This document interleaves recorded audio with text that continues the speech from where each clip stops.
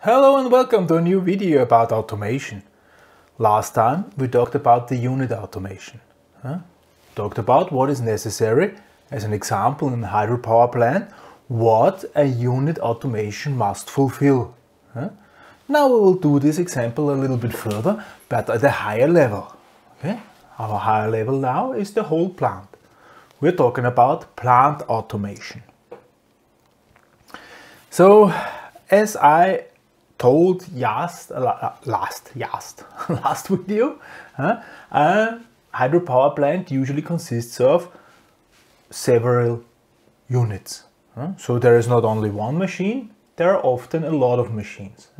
If we are looking at the standard Danube power plant, there are usually, or a lot of them, do have 9 machines where the Danube is running through.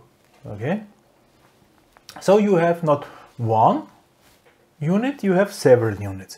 And those several units might also be not from the same type. Sometimes they are, but sometimes not. Because if you plan a big power plant, you maybe do not want to be dependent on one manufacturer. You want to spread. So in the Danube usually there are 3, 3, 3. 3 from Voigt, 3 from first, 3 from hundreds, something like this. Spread a little bit, like, simply to reduce the risk. And sometimes, if there is a historical development, there are even totally different types. There's a big one and a small one and so on. So there are several units. And, you know, if I'm the operator of this power plant, I do have to fulfill a delivery. I have to fulfill, I don't know, that and that many megawatts I have to deliver. How I distribute this load on the different machines, it's up to me. Sometimes, a lot of times. Let's call it that this is our assumption. So I can distribute the load to the several machines. I can balance them. This might be just a load, or I might also be dependent on external things. Like I mentioned the Danube. It's a run-of-river power plant. They need to process the water which is currently coming. In springtime, when the snow is melting in the mountains and so on, there's a lot of water, so we have a lot of water running through the turbines. In winter time, there's usually less water. Then depending on the rain. And if I have 9 machines, I'm operating in less power. If there is no or less water, I'm operating 4. If there's full water, I'm operating all 9 and so on. And I have to distribute the load to the different machines, see that these loads are equally distributed. In a run-of-river power plant, for instance, a start is a high stress for the machine. There can be weeks and months of operation is not as stressful as a startup. So I also have to consider this. I have then to consider what needs to happen if one unit is in failure. The plant automation has to do this. It has to distribute the power to the available units. So let's say here is the plant automation.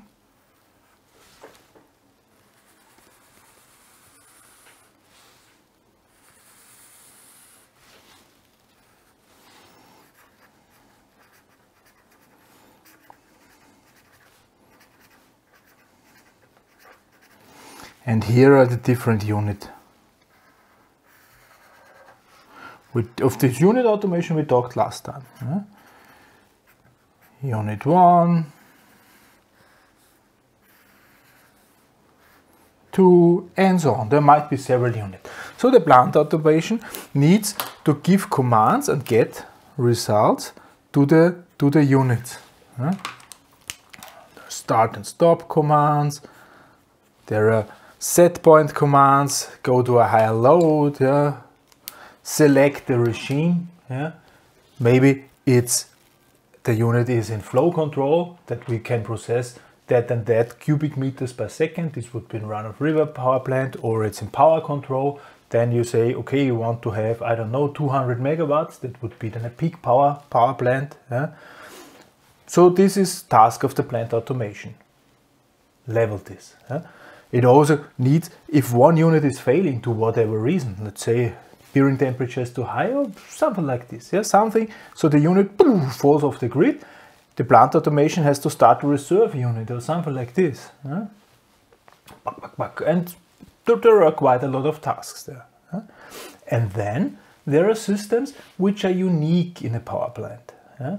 For instance, the water reservoir is something like this. The waterways, water reservoir, it is somehow unique. Yeah? Usually you only have one reservoir, and you have one pressure line, one penstock line, and then distribute this in the powerhouse to the different units. So the waterways.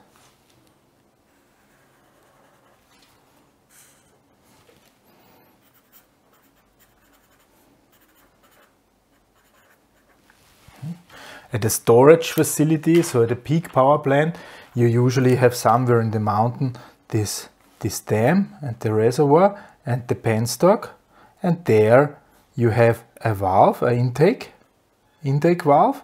This needs to be operated by the power plant, by the plant automation. And of course, there is also a protection, yeah, because here several units are this. Yeah, I've shown this last time. Yeah, this is down the hill. Yeah, there are several units, and of course there's also some sort of differential protection. This means the amount of water rushing in here must be the total amount of water which is coming out here. Okay, because of here's more water running in than coming out. This means I have somewhere a leakage or something like this. There's a break. Yeah? Need to be prevented, then I have to close this intake valve. Okay? It's not that easy, because usually it's not like that. Usually we have a horizontal line, yeah? Then we have something like this, and then we go down, yeah? And here in the water chamber there can be water stored or not. Yeah? This has a reason. You will hear this in a different topic, yeah. What this Wasserschloss, it's called in German, yeah? What the task of this is. Yeah? So there's also a lot of know-how, technology and so on involved. Yeah? So control the waterways. Or for instance, in a run-of-river power plant, if there is even more, if there is ships running on this, going on this river, yeah?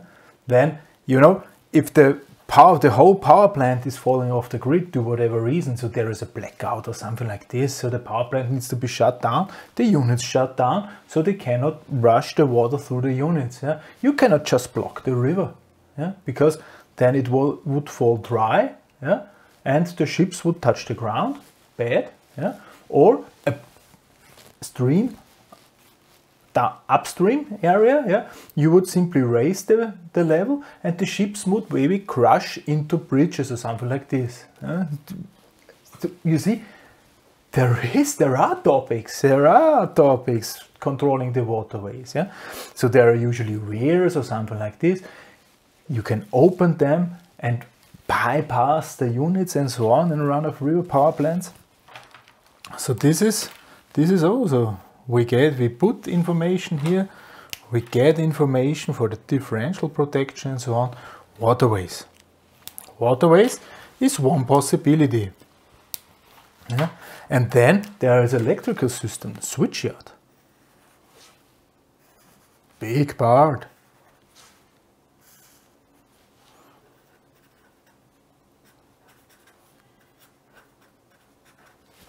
Of course, we're producing electrical power with our power plant. Yeah? So here we have some generators from our unit. They are all equally leveled by the plant automation, everything good, yeah. And there is then the transformator, yeah, bringing the mid voltage range to high voltage range. And then what's then? Yeah, then there are the circuit breakers, and then, yeah, then the lines are connected, and then there are the disconnectors here, yeah, and they might be connected to one bus bar. Yeah? A bar, they're connected, there might be several bus bars, so we can select to which bus bar we are connecting, and one bus bar is going to Vienna, and the next bus bar is going to wherever, and the bus bar might be coupled here and so on. So there are switches and things in the switch yard. Yeah? I need to control where my power produced in my power plant is going to which line. Yeah? It's not like every generator has a line. There is a line going to the power plant, or maybe two lines from two different sides going to the power plant, and I have to select. Do I use this line? Do I use this line? Are the lines maybe connected in my switch yard, or are they separated? And so on. Yeah? I need to select somehow where my electrical power is going. Yeah? There are a lot of disconnectors and circuit breakers and so on. The switch yard, also a big part, which needs to be taken care of by the plant automation, because there is only one switchyard per power plant. Okay? Electrical system, switchyard. Also somehow electrical system is other plant systems, simply plant systems.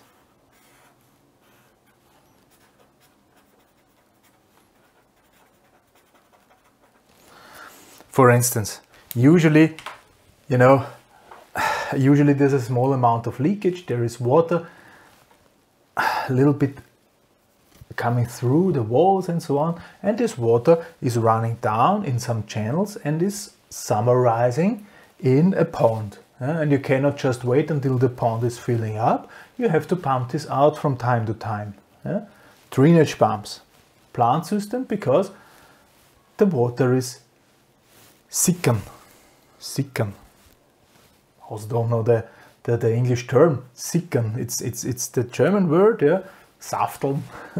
It's simply small dripping in through the wall, yeah, and then summarizing up. If the whole big dam, there is then quite a water running, and this water is filling a pit, and if the pit is almost full, I will pump it out. Drainage system, plant system.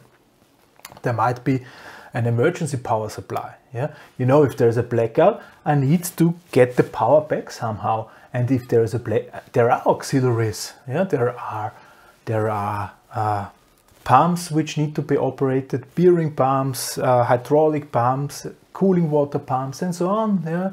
There is an excitation system, there's the whole control system which needs to be powered up. So a power plant usually have a need of power, yeah, to simply be operatable. So sometimes, or a lot of times, there is a generator, diesel generator or something like this, which can supply the power plant. Yeah.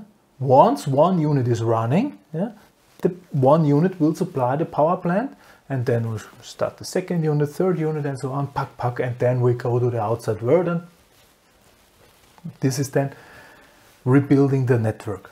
Okay, so also these emergency power supplies, it's only once, yeah, in the power plant. I have to power up the whole power plant. Yeah. Drainage pumps. Yeah, then there's a firefighting system, for instance. Yeah. Yeah, there's an alarming, things which are only there once in a power plant. So you see, plant automation does have quite some tasks, and they are also interesting. Yeah?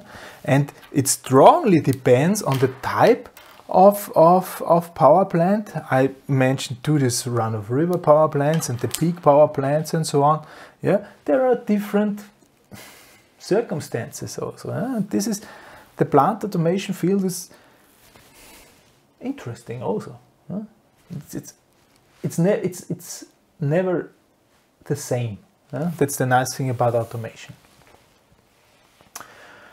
Yeah, so this should give you an impression what plant automation means. So we had the actuators and things in level 0 and level 1 unit automation we talked last time, and now we're level 2 plant automation. Yeah? Next time, next video, we're going about the next level. Yeah? We want to control not only one power plant, we have, let's say we're a big operator, we have several power plants. Huh? We will see what things we need to think about there. Yeah? Now we are close to enterprise level then. No, for this time, thank you very much for listening and goodbye.